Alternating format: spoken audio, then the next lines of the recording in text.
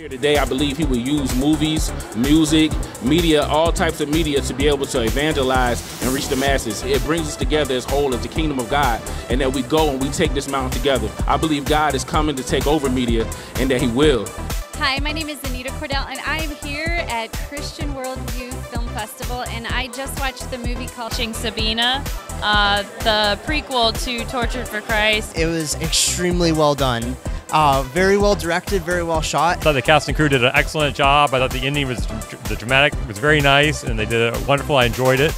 And I was excited going into it, but a little nervous too, and I was impressed with how it came together. And it was just really eye-opening to the topic of abortion and how America is really divided on that topic, and it was incredible. I would invite anyone to see it because it blew me away.